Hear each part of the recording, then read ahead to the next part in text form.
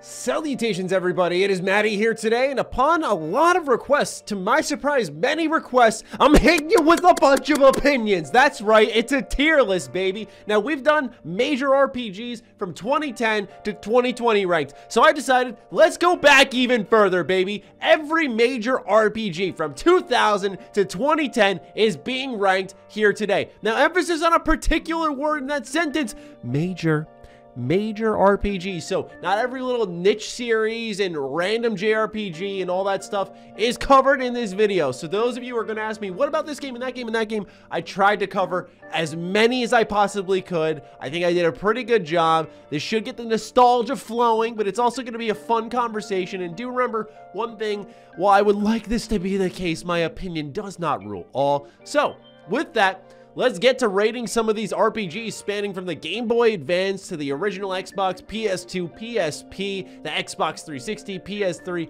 Lots of great games to go through today. And it begins with Alpha Protocol.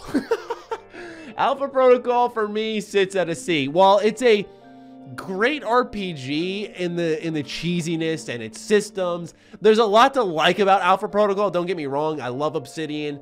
This was back in the days where Obsidian just could not figure out how to bug stomp, and they couldn't figure out how to balance gameplay systems in a way where New Vegas relies on your skills to accurately shoot your guns, but you're still able to shoot your gun and defend yourself. While Alpha Protocol, you can shoot away, and if you're aiming like point blank in their face, it's still doing skill rolls. It gets very frustrating where some people probably got turned off by RPGs strictly thanks to this game.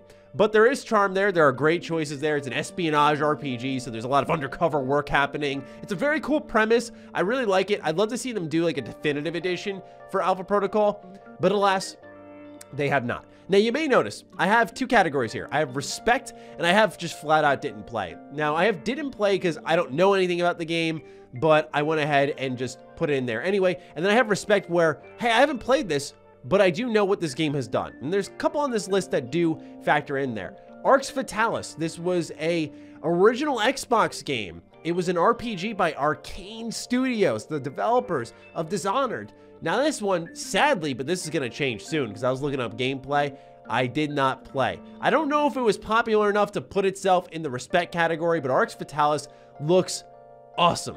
There's just something about it. You know, the sun is so strong that everyone's gone underground. It's this stealth RPG, and it also has a lot of elements, it looks like, from Morrowind, which I really appreciate. And I'd love to see Arcane go back. Maybe they're doing this with their new IP and work on this, remake it, remaster it, or better yet, just make their own RPG, you know, because Dishonored has some choices in the story that you can do. So there are RPG elements, so to say. There's agency over your gameplay, but I'd like to see them make a true RPG. Now, before we get into a lot of games I have played, I swear, plenty on this list, Baldur's Gate 2 is sadly not one of them, but it was the beginning of BioWare in many ways.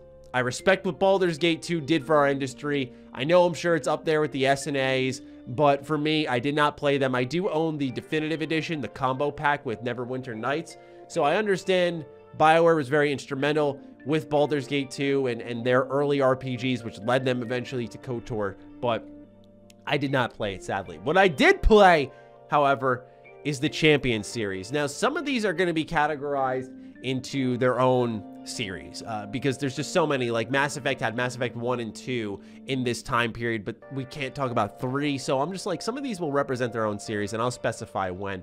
Champions had Champions of Norrath, and it had Champions Return to Arms. These were isometric action RPGs. Funny enough, they've come up in conversations quite a bit here on the channel, and I adore these games. As someone who recently played them when I had COVID, I had nothing to do, so I said, I'm gonna fire up the PS2 and I'm gonna play some old action RPGs.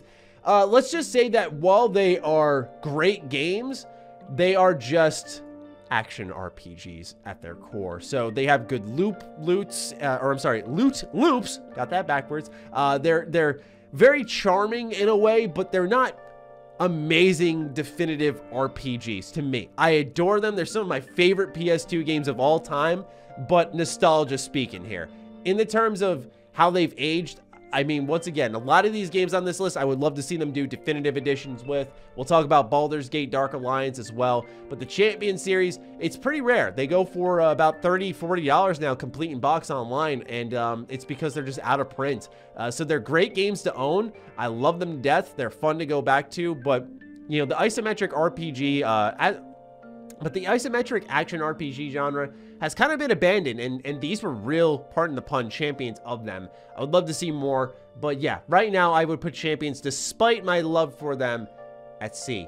Chrono Trigger, you're probably wondering what's happening here. Matty, come on, boy. This is a game that came out in 1995. You know better than this, but the DS port, which is, for a lot of people, the definitive edition, came out in 2007 or 8. So I thought this was a great time to say that Chrono Trigger is one of the most definitive RPGs to ever release. And if you're going to play it, try out the DS version like I did. You're time traveling. There's lots of choice and consequence. You're going to see the amount of influence on plenty of RPGs out there thanks to Chrono Trigger. And it is just one, it was during a time period, I remember doing research on it. It was during a time period where Squaresoft was just popping out banger after banger after banger, like just constantly amazing RPGs. Chrono Trigger was one of them. Highly recommend you look into this one. But yeah, first S tier of the video goes to Chrono Trigger. Okay, here's where it gets interesting.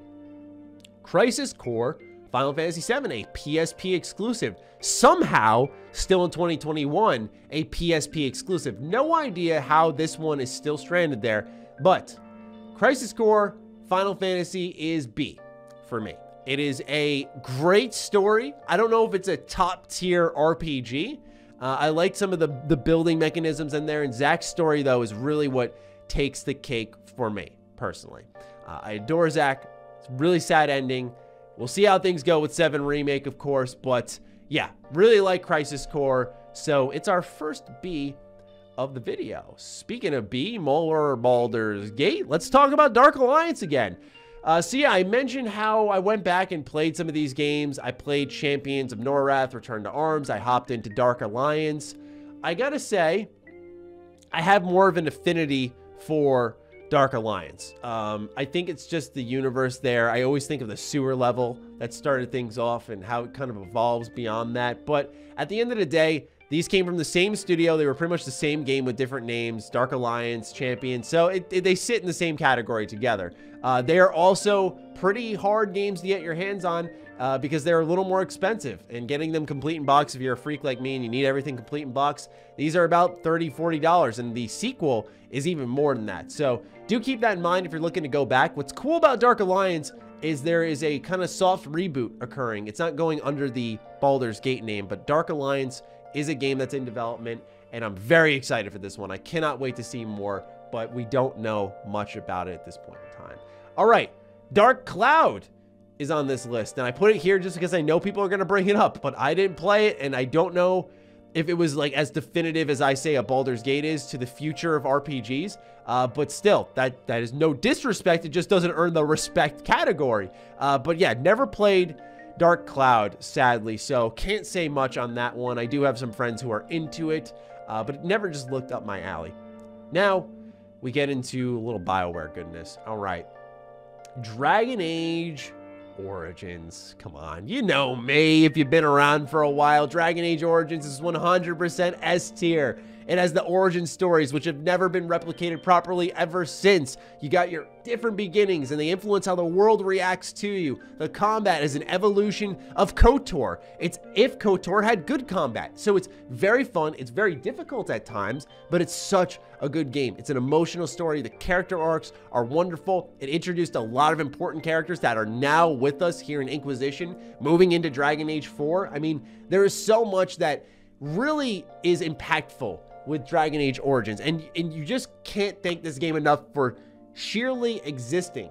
And that's not forgetting, of course, the expansion Awakening, which came out to Dragon Age Origins, adding about like 10+ hours of gameplay and more story content.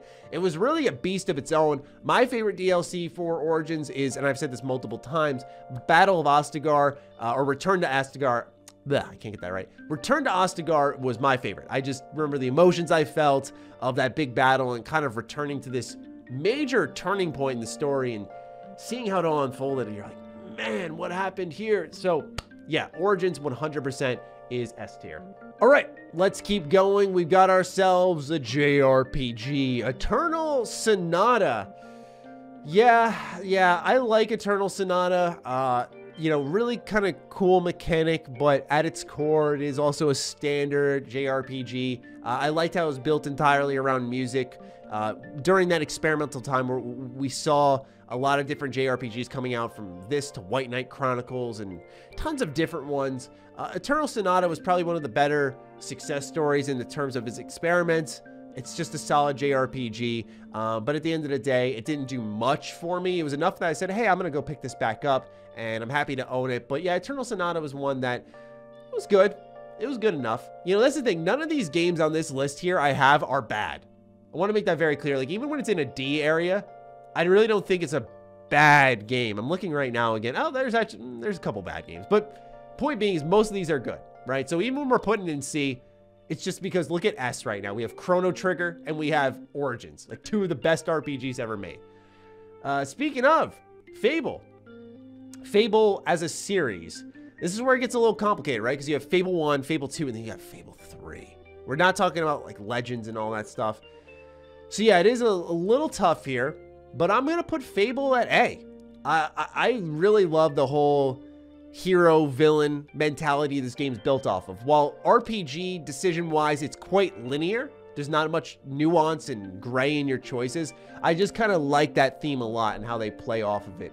It was one of the first games I experienced outside of KOTOR with real choice and consequence, and I feel like it was perfect for gamers stepping into this genre and trying to learn about those choices you can make. Fable 2 being my absolute favorite, just the amount of crazy things you could do in this game and the customization that you had with your character and the choices that were available. I really liked it. Of course, one of the sore spots of Fable in general has always been its combat, so that's why I'm very excited for this reboot that Playground Games is doing. But yeah, for me, Fable, I feel, is so instrumental in not only Xbox and how well they did with RPGs during this time period, but also it was such a unique, novel idea just to kind of create this, you know, be the hero of your own story or be the villain, and how that all played out and how it changed your character's looks and the armor you could access and all that stuff. So I really adore Fable. Maybe I'm a little biased on that one, but I'm certainly no more biased than these next two, right? Let's keep this simple. Fallout 3, Fallout New Vegas, S tier.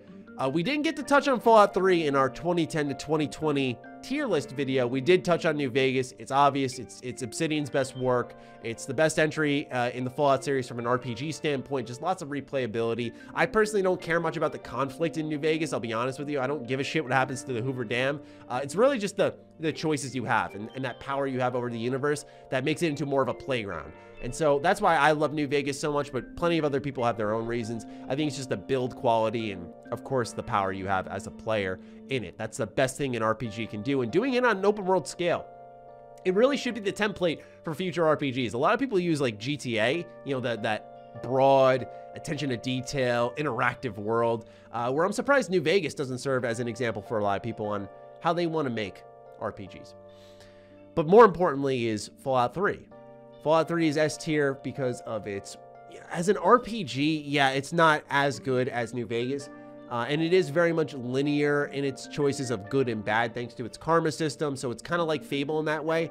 But I gotta say, Fallout 3, atmospherically, world design-wise, side location, side quests, like being able to nuke Megaton, there's nothing like that. There's just nothing like that. It's phenomenal stuff, man, and its DLC is one of the most up and down roller coasters I've ever seen in post-launch support. You got Operation Anchorage, you got Broken Steel, you got Mothership Zeta. You know, I'm going way down below for that on the roller coaster. But then you've got the likes of Point Lookout in there. It's such a weird package, but it's got so much personality in that game. And you know, it's one of the first Bethesda Game Studios games I truly experienced. So of course there's that nostalgia there, but I adore Fallout 3.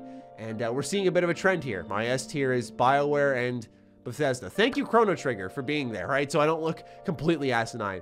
All right, Fallout Tactics did come out during this time period, and that's our first D. Fallout Tactics as an RPG, just to the Fallout license in general. It's not a bad game. It's just not, well, I guess it kind of is a bad game. I don't know. I don't like it very much. And, you know, the tactics squad-based gameplay just doesn't work well. And so, yeah, I'm good. I'm good. This game could just not exist and I wouldn't care. It's semi-canon for a reason, right? All right, Final Fantasy X, a game that it truly makes me feel old. I'm not gonna lie. Yeah, so this game came out a while ago, and when I was doing research for this list, I thought to myself, wow, like this came out a very long time ago. But Final Fantasy X, at first I thought about B tier, but I really do think this is A tier. I think when you look at, technologically speaking, what 10 did on the PS2, it is pretty staggering. Just the character models, the acting, like actually a story being told. I feel like it moved things forward in a lot of meaningful ways. You know, it was one of the few emotional stories you experienced by that point in time in gaming. Like, it had a clear intent to move you and develop a relationship. And I think that was really important. Of course, you know, there's like Blitzball and stuff where you're like, but there's so much more to it. Its builds were pretty solid. Final Fantasy X-2 is the one that introduced the job system, and that's kind of being accompanied in here.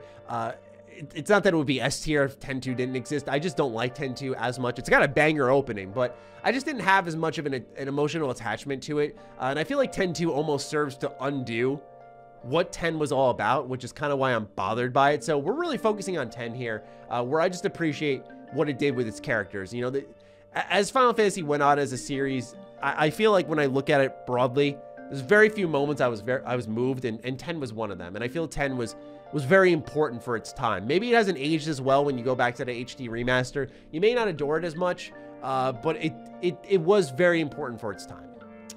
Now we also have Final Fantasy IX, which came out during this time period, and I did not play this one. Was not crazy about Final Fantasy IX. I've heard good things, but yeah, there's nothing more I can really add to it. Fire Emblem, however, now this is where I'm speaking broadly, right? As a series, okay? I picked the one that first came out.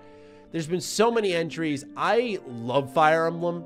S tier for sure. Phenomenal franchise. This is choice and consequence on a different level, right? Usually when we talk choice and consequence, at least on this channel, it's about you're in a story moment, dialogue happens, you choose something, and because you chose something, there are repercussions. Whereas Fire Emblem's like this, at least until they introduced the casual mode, they call it, the hardcore difficulty was, if someone dies, that's it. They are dead, and it's over. And I always found that idea as a gameplay mechanic so intense that it would elevate battles, that you would become attached to characters. And of course, as later entries introduced being able to team up with characters, and they would develop relationships, and they would have kids, and then their kids would have their own stories.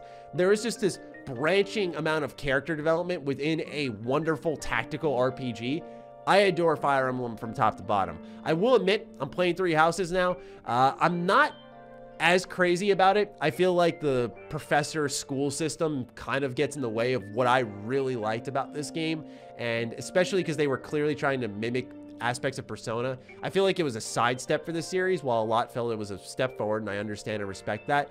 But with this time period, Fire Emblem just so good. You know, my favorites are the Fate series, Birthright. I really enjoyed. I also love Awakening. Awakening is my absolute favorite. It was the one that really just hooked me in, and I cared so much. So yeah, Fire Emblem is just a phenomenal RPG series. Can't say enough about it. I also love Golden Sun. Golden Sun's B tier for me. If you want to look at any game on this list as we go through it, the one that could benefit most from a remake, not remaster or re-release, a remake, Golden Sun. Not because it's bad, but just this game would do so well nowadays. It would do so well. I highly recommend, if you have the chance to, you can go back and play it. It is aged pretty well. Its story is great, albeit, you know, a little familiar for standard JRPG fares, but its animation quality for a game of its time on the Game Boy Advance, it is mind-boggling to me. I mean, it was so ahead of its time. Like, kind of what I said with Final Fantasy X being very definitive for the PS2, I feel Golden Sun was that for the Game Boy Advance. It's just that, I don't know, for me, the story wasn't really tugging at me as much. And so, you know, I can see definitely a lot of games were inspired by it. But I think this game, mostly than any of them, would really benefit from a remake. Icewind Dale, sadly, that is joining the respect category. Same reasoning as Baldur's Gate 2. Jade Empire. I go back and forth on A and S tier. I'm going to go S tier. You know, the reason why is because this is probably BioWare's best and only successful attempt at mending and creating an action RPG while still being an RPG. We've seen them try this hybrid a lot. Inquisition, Dragon Age 2, even future Mass Effect games. I'm even accompanying them, right? Or accounting for them, sorry. I think Jade Empire is the best hybrid for BioWare of an action RPG that accounts for your choices and is really well written and has lots of side content while being nice and compact. Jade Empire is it. Steampunk Chinese magic universe. You got crazy choices happening. You've got really dark moments like the place at the ship's cove. I won't spoil it, but where you have to interact with pirates. Really messed up stuff. But it has this kung fu combat and it's so fun. And there's so many different fighting styles that you can learn through quests and builds and of course leveling up your character. That stuff is fantastic. And I feel like as BioWare moved on, they continued to inch their way outside of Origins, which is in between, of course, Jade Empire and their next entry. There's just this constant inching towards more action, more action, more action. And I think they lost focus on their storytelling, where Jade Empire was that real successful experiment. So I think it's very important as a game. Realistically, probably A tier, but I put an S tier because I think for BioWare specifically, it's a very important game. Kingdom Hearts. So once again, perfect example of a series that I'm not going to put Kingdom Hearts 1, 2, and all 5 million other Kingdom Hearts games that exist. But you know, as a series, Kingdom Hearts to me is a B. I have nostalgia for it. As I've grown up, I've kind of just attached myself really to Kingdom Hearts 2 because I feel Kingdom Hearts 1 hasn't aged well. 358 over 2 days, that's a great story. But going back to just the DS to play it is not fun, so they just have the HD remastered cutscenes. 3 doesn't have enough Disney content, but there's still, of course, Birth by Sleep, which is a phenomenal game, I think, and a great prequel. One of the few games that does prequels right. But I just gotta say, as a series, I don't love it as much as I did. If you asked me this like 5 years ago, I'd be like, S tier. I love Kingdom Hearts, but as time has gone on, it feels like more and more that they just need to reboot this whole thing and figure out what the hell they're doing with it. And so I like it for what it did with my childhood. It's what introduced me to Final Fantasy. And then when you go back to Kingdom Hearts and you see Final Fantasy characters, you go, what? And the fact that Final Fantasy is so popular now and 3 didn't have any Final Fantasy characters, of course I know Remind or whatever they call it added that, but really disappointing, I think, as the series has aged. So Kingdom Hearts 2, that's why it's on this list, all right? Kingdom Hearts 2, phenomenal game. Go back and play it. Well worth it. Oh boy. Need I say more? I'm going to save you guys time. You watch my channel, I got 80 million videos why KOTOR 2 is S tier. one little section of my video could not do enough. All right, so I don't know why I did this, but Legacy Goku 1 and 2 are here when I could have just picked one and then talked about the series. Oh, you know why I did this? Because Legacy of Goku is horrible. The first one is horrible. Went back and replayed this a couple of years ago when I bought a Game Boy Advance. Absolutely not good. But Legacy of Goku 2 is actually pretty solid. It's an action RPG on the Game Boy Advance. It really tracks Gohan's story, and as I go back into more DBZ content, it's more and more apparent that that this is Gohan's story, and why they named it DBZ Kakarot is beyond me. They should have named it DBZ Gohan, because you play as Gohan for like 70% of this story. But yeah, I feel like Legacy of Goku 2 was a great sequel. You know, where 1 was just frustrating. You die all the time. You feel really weak. You got to gimmick the system to really beat tough bosses. Where I felt like Legacy of Goku 2 was just a great action RPG. And it really defined a lot of what a Game Boy Advance game is, right? Like the pixelated art style, like 8-bit, 16-bit stuff, action RPG with simplistic button inputs, and then just being able to play as anyone. Just that alone encapsulates a lot of what I think is a Dragon Ball Game Boy Advance game. Okay, Lost Odyssey, A tier. I think I've sung the praises of this game since the end of last year, and allow me to remind you, if you have yet to play this, play it. The fact that this game is dormant, right? Xbox has a great RPG series here. You know, they're looking for their exclusives. Like, what do we do? Who do we buy? Right there, Phil. Right there, bro. Lost Odyssey from the creators of Final Fantasy. Except, like, imagine if Final Fantasy was this steampunk, universe where characters were eternals and they never died. So they've seen thousands of years of trauma, disease, conflict, the fall of mankind, the rise of mankind. And you have no idea why that's the case. Like, that's the story that's being told here. And I just love the combat. It's got this kind of gimmicky little quick time event that works really well. And you combine that with builds and skills where you can attach to other characters, and then you can level up your own skills so the Eternals can learn everything because they've just had so much experience, where then you have mortals in your party that serve as kind of building blocks to learn skills from. There's just so many systems within Lost Odyssey. I could go on and on. It's so good. Highly recommend it. It came out in, I think, 2007 or 8, and when I played it on my Xbox One S, before the Series X even came out, I couldn't believe it. The game has aged so well. It could easily pass for a game that came out 2 years ago. Not even kidding. Superstar Saga. I'm sorry, everyone. Haven't played this. If you don't know anything about me, Nintendo was not super instrumental in my growing up. I played, for example, third-party games on my GameCube, like exclusive ones such as Clash of Ninja, Naruto Clash of Ninja. That's the type of stuff I played on my Nintendo devices, or a Legacy of Goku, or a Golden Sun. You know, it wasn't really the mainstay Mario franchises, but I understand how much there is a demand for that, and we'll get this out of the way. Paper Mario. I'm sorry, I know, right? Like, it's crazy, but I'm a huge Fire Emblem fan, at least. We got that, right? We got at least one Nintendo mainstay. It's almost like I was built for RPGs. I mean, I swear to God, man. Everyone loves everything Mario, and I'm sitting here like, yeah, it's solid, and I'm sure I'd love these games. I respect what they did. I respect the experimentation. I know, what was it? Sticker Star? No, that was a different Super Mario or Paper Mario game. Origami King, that's what came out recently. And I know a lot of people really didn't like that, and I was interested in it because I thought, ooh, Nintendo's finally doing an RPG with this series, but it looked pretty bad.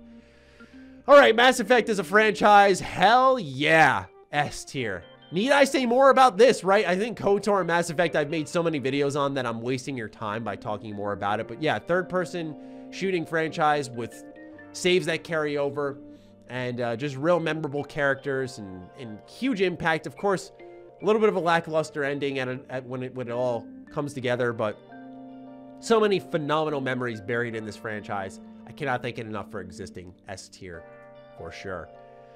Okay, Mega Man Battle Network. This was my Pokemon growing up. I made a video on Mega Man Battle Network. If you're watching this and you want a little more Matty, please go watch this because it did so horribly. Like, it could not have done worse. I worked so hard on this video. It could not have done worse.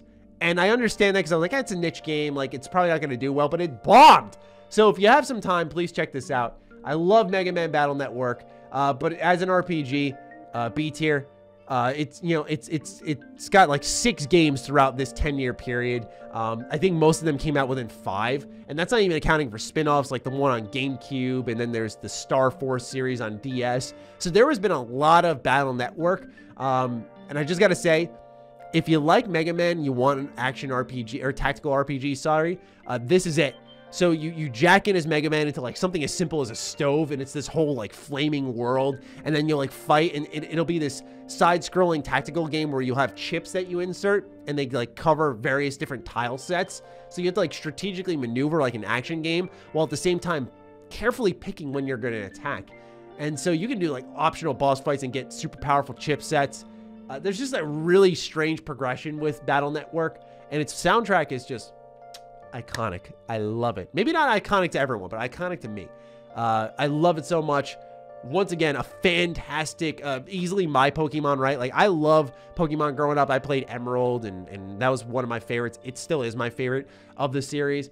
But I fell out of it for a while, and it's really because of Battle Network. I thought that they were more interesting as the series went on. And it's funny because both series just failed to evolve entry after entry. They were kind of copy and paste with a couple of new mechanics. But Mega Man just spoke to me a little bit more. Morrowind, S tier. This is the first time I've actually done a video like this where our S tier is bigger than anything else, but it's because all these games are so good. Yeah, Morrowind is one of the most definitive RPGs to ever release. It saved Bethesda Game Studios. It defined for a lot of people the future of RPGs. It showed that they're not just supposed to be on PC. Between that and KOTOR, which came out in the same fucking year. I could vomit right now, imagining like me at this age back then, and both these games come out. What? Dude, I mean, come on. What a special year for games. Yeah, Morrowind was phenomenal. I'm not as in love with it as other people are. I wish I was. I understand what it did historically speaking. I've played, you know, dozens and dozens of hours, not compared to the thousands of hours that I'm sure many of you out there have. But I respect Morrowind to death. It's super important as a game. It's the other game on this list that I really think could benefit big time from a remake. Obviously Bethesda will probably never do that, but if they did that, it would be amazing. But there are mods that overhaul the systems even and make it look really good and make it so that you don't have to dice roll for every attack, and it's just like collision detection, typical combat. Something I appreciate, but that does remove some of the builds from the game, so do keep that in mind if you're looking into that. But Morrowind, super important RPG, of course. Neverwinter Nights, this is becoming the old BioWare category as time goes on. Never played it, respect it, did a good job, you know the drill. Oblivion! Yeah, so, I go back and forth on this one. As someone who replayed it recently, I gotta say those dungeons haven't aged well, but kind of in the same line as Morrowind, right? Like, I'm talking about what it's done for RPGs.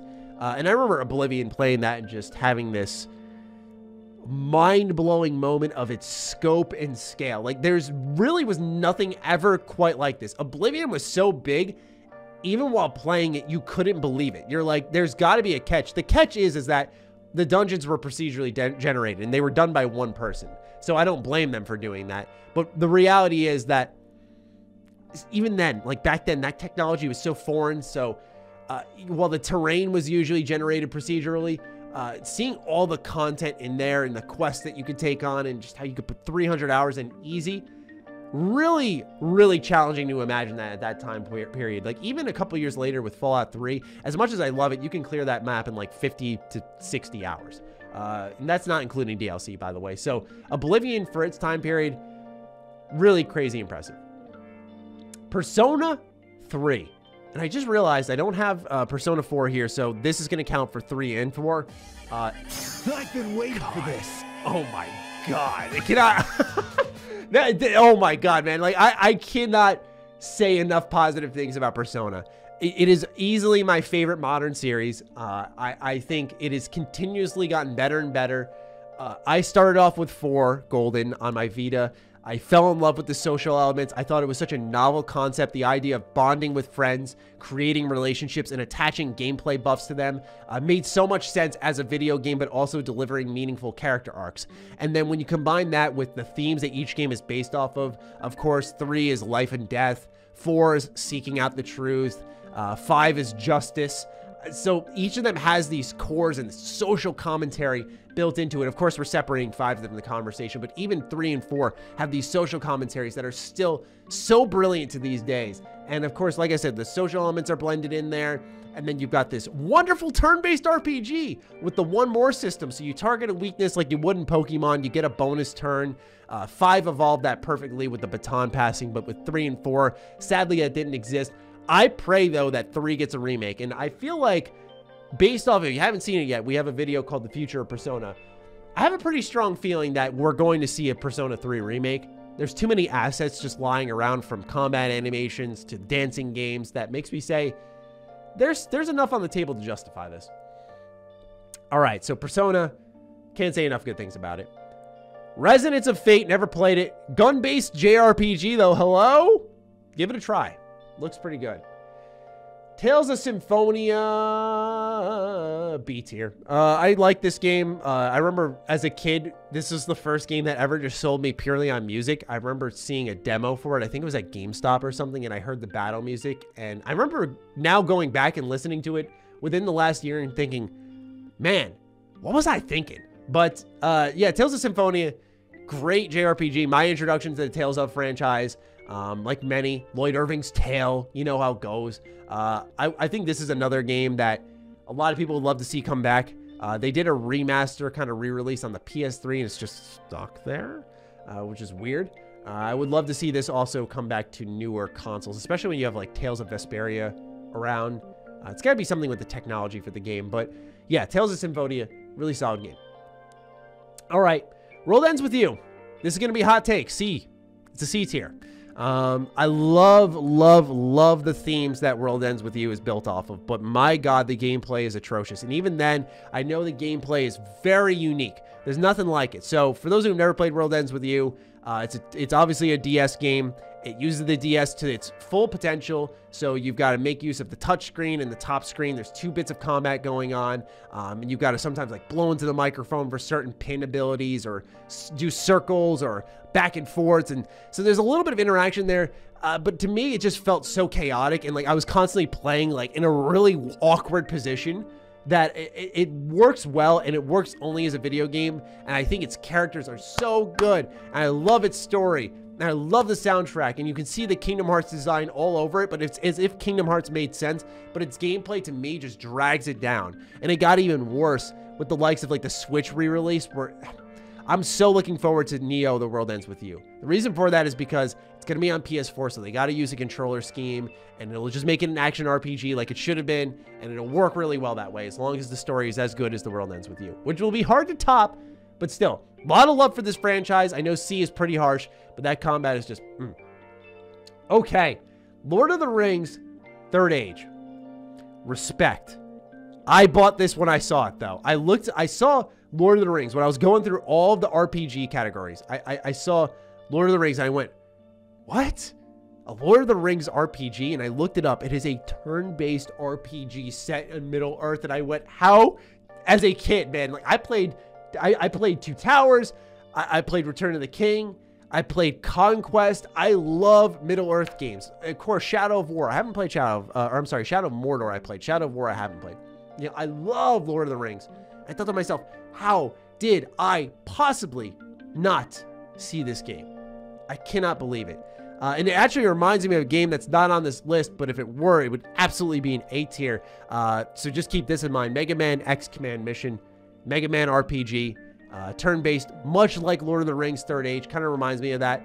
So good, though. It actually has an emotional story, and it shows that as someone who, you've seen it in my background, you can't see it right now, but I have a Mega Man statue, like a helmet. I have a Mega Man X taking a knee and using his buster. Mega Man is such a freaking good series, and they don't use it enough, and the stories that could be told here would be great. All right, Two Worlds. D tier. Not very good. Two Worlds 2, underrated. Two Worlds 1, no thank you. Marvel Ultimate Alliance. This is such a tough one to rate because this is the type of pick you make where people go, what? I think Marvel Ultimate Alliance is a B tier RPG. Just the first one. So the second one is good. I don't love it as much. I think it's because the choices were a little more linear, like either you support the superheroes or you're against them. It's kind of like Captain America's Civil War. They just copied the plot of Ultimate Alliance 2 and made it into a movie, and more people were like, I love Civil War. And I'm like, I like the game. You want to check it out? It came out many years ago. So for me, Ultimate Alliance 1, honestly, probably one of my most played games of all time. I would kill to see between the PSP, PS2, 360, PS4, PC, yes, even the PC version, which sucks, the amount of time I have played with this game. I would love to know, because I've owned it on so many systems. I've played it so many times. I love this game, man. Its act structure, like the Marvel fan service, the choice and consequence, the character builds, like you can take quizzes and boost people's skills. The action combat is great, you know, because there was the X-Men Legends series, which was great. It was from Beanox, and then they said, what if we just took that and did the whole Marvel roster? So Ultimate Alliance is such a treat. Love this game so much. Cannot recommend it enough. Available on modern systems. Please give it a look if you haven't, and if you do enjoy it, Ultimate Alliance 2 isn't a bad game to go to either. Valkyria Chronicles, A tier.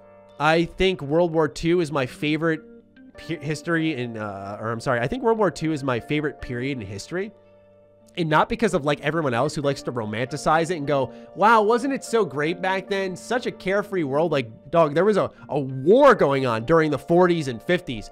And you're trying to tell me it was so great back then because the music was fire? Come on, let's be real here. But historically speaking, the events and how transformative it was, I find it very interesting. And then you take that and put an anime spin on it, sold. Nothing really quite like Valkyria Chronicles. I appreciate it artistically. Story-wise, it's very moving. It's combat, very much like a Fire Emblem. Permadeath is in there. Operation Darkness was also built in this vein. Operation Darkness is a really underrated Xbox 360 exclusive that you should definitely check out if you have the ability to do so. A little more crunchy than these two games here, but still. Valkyria Chronicles, World War II, anime, moving story, great characters, tight gameplay systems, released on modern consoles. Give it a look if you have yet to. Last game, and this one I'm kicking myself for. Haven't played it. Respect, though, to Valkyria Chronicles, or I'm sorry, Valkyrie Profile Lenneth. I shouldn't have put those two next to each other. So pretty much, this game is like a side scroller at the same time as being a tactical RPG. And you have to amass this army and then like take it back to, I think it's Asgard, and fight in this war. And so there's multiple endings and ways for the story to pan out. It is on PSP. It is stuck on PSP, just like Crisis Core. It's like, what a crime, man. So highly recommend you give this one a look. I bought it complete in box. I really want to play it sometime this year. But here it is. Every major RPG that I could find or think of mid-video, of course, like I said with Battle Network, or not Battle Network, but rather Command Mission. Here it is, ranked. These are my thoughts, and you are entitled to your own. Do let me know what you think in the comments down below. I will be very curious to see your thoughts. And with that, we've talked for a very long time now, so I will wrap this up. Stay sexy, stay active. I love you all. Peace.